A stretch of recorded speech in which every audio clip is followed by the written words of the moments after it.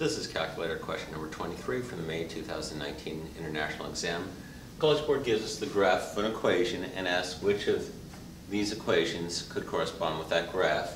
And we notice they're all cubic. One option is always to enter them into the calculator until you find one that matches, but you can save a little time.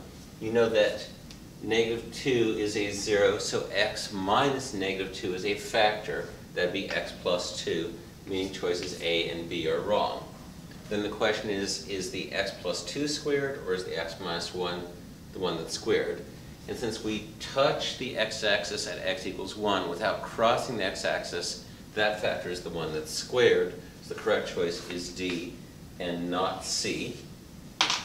And we can check that by entering choice D into y equals, which does not take very long, and then hit graph in the standard window, and we'll find that we cross through -2 and just touch at x equals positive 1, so choice D is the correct answer.